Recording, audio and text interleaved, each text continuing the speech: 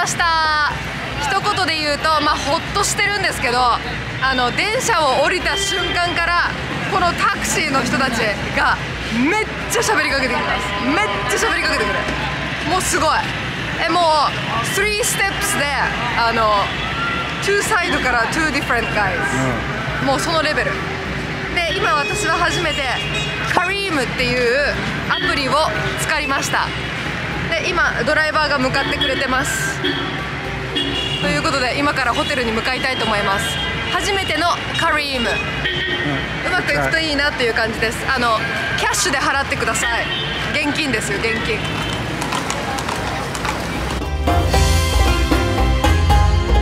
はい、カリーム行けました。車来てくれました。はい、初めてカリームを使ってみたんですけど、すごいなんか素敵な車で迎えに来てくれました。しかもめちゃくちゃ感じいいドライバーです。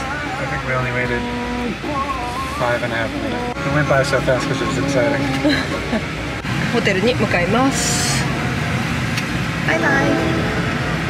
カリームとはウーバーの中東版配車アプリで、カイロではウーバーが走っていましたが、アスワン、ルクソールとエジプト南部ではウーバーが使えず、その代わりにカリームが普及していました。タクシーでぼったくりが多発している地域で配車アプリを使えば事前に料金がわかるので、ぼったくられる心配がなく快適に旅をすることができます。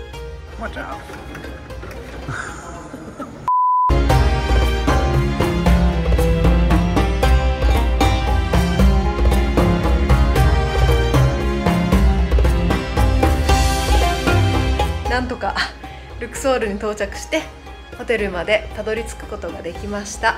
カリーム最高ですね。なんか本当にドライバーさんもいい感じだし、その車もすごく素敵でした。で、一つ注意しておくことは、私はアメリカと日本のクレジットカード両方持ってるんですけど、両方とも読んでくれません、アプリが。なので現金でお支払いすることになるんですけど、ドライバーさんのためにもね、大きい金額じゃなくて小さめのお金を持っておくとスムーズにお会計ができるかなと思います。以上です。デビッドが今ルームツアーしてます。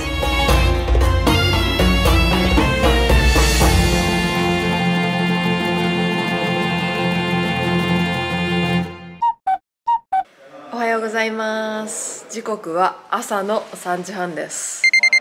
めっちゃ眠い。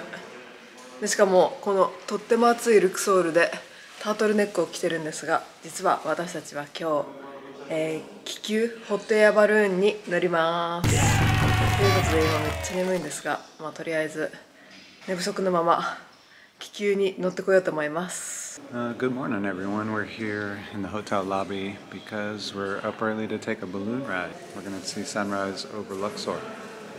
Let you know how it goes. 気球といえばトルコのカッパドキアが有名ですが、ルクソールは世界で一番安く気球が乗れると言われています。安さゆえ安全性に不安を抱えながらもガイドと合流します。日の出の時間に合わせて気球を飛ばすので、朝は集合時間がとにかく早いです。私たちは朝の2時半起きでした。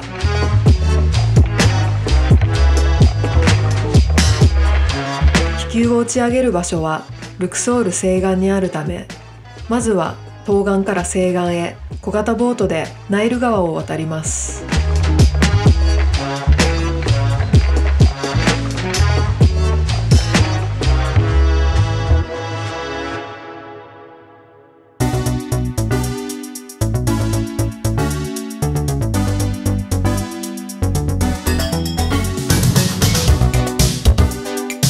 西岸に着くとシャトルで10分ほど移動して気球を打ち上げる場所へ到着です。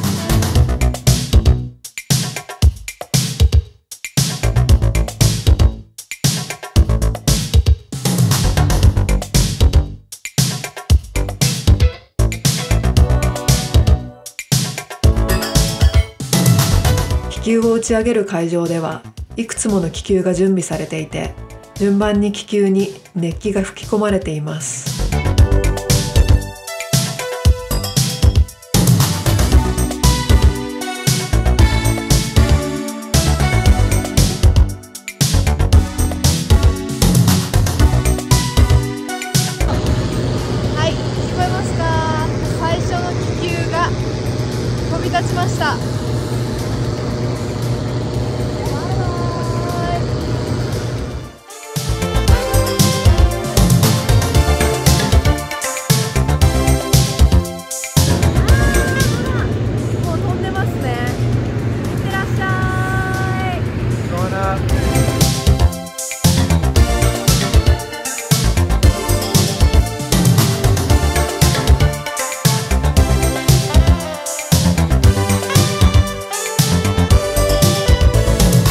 を準備している間にパイロットから注意事項の説明を受けます。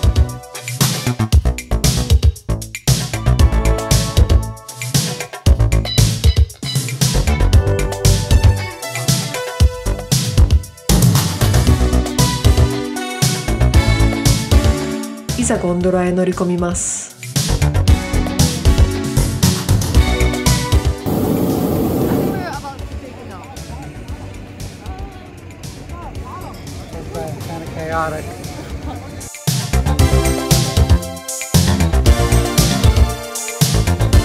パイロットがさらに熱を吹き込み、気球が離陸しました。デビッドは手に汗を握っていました。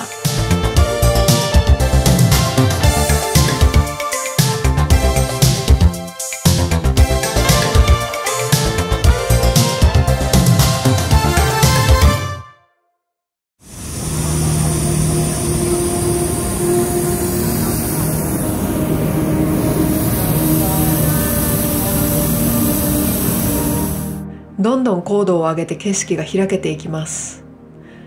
ルクソールは古代エジプト時代の遺跡や神殿を多く残す世界的な観光地として有名ですが、この地域はサトウキビの生産地でもあります。砂漠地帯に広がる田園が美しいです。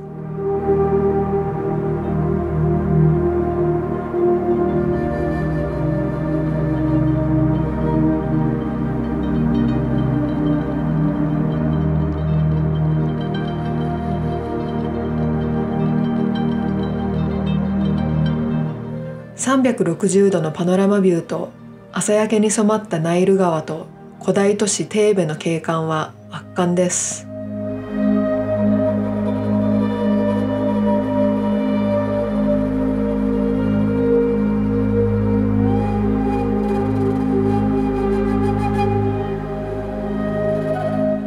王家の谷やハトシェプスト女王総裁殿も見渡せます。上空から見下ろす世界遺産はまた違った良さがあって感動しっぱなしでした。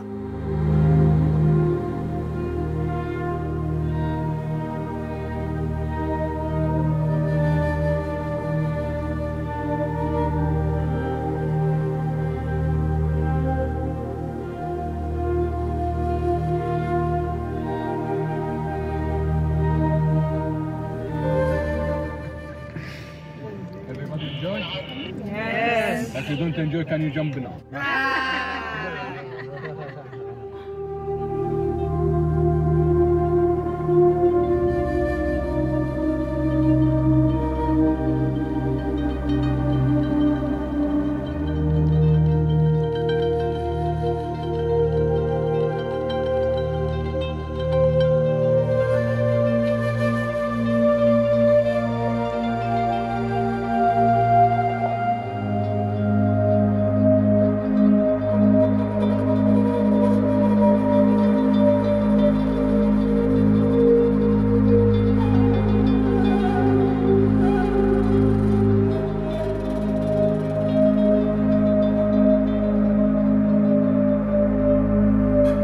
50分ほどの絶景を見渡す空中散歩を終えて、パイロットの指示のもとゆっくりと地上に降ります。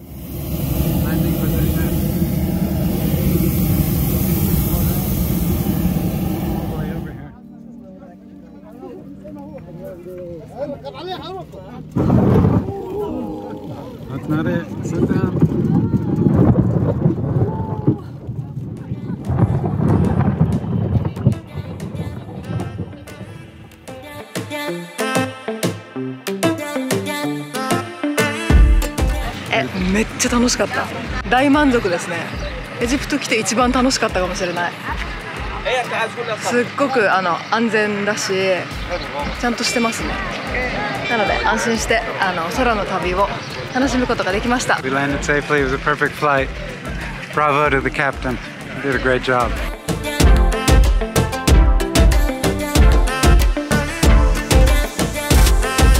気球ライドを終えた後はホテルまで送迎をしてもらってツアー終了です。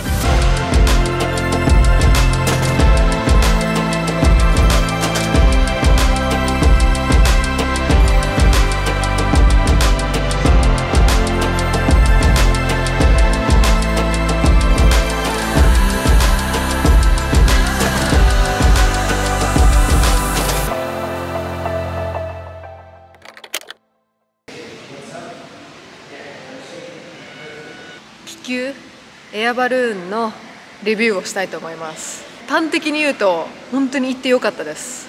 めちゃくちゃ綺麗でした。まあなんかインターネットの情報とかを見ると、ネットの情報は見ない方がいいよとか、やばいちょっと結構危ないんかなとか思ってたんですけど、とてもオーガナイズされててスムーズにライドを済ませることができました。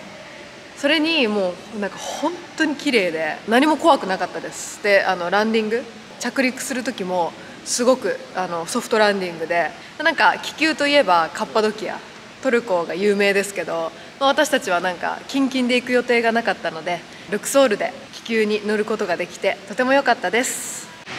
Great experience. It was organized really well. They were right on time. It was about 20 different balloons ascended just as the sun was rising. It was gorgeous. And then we came back to Earth safely. It's pretty exciting. とにかく朝日に照らされるルクソールは絶景で、とても贅沢な時間でした。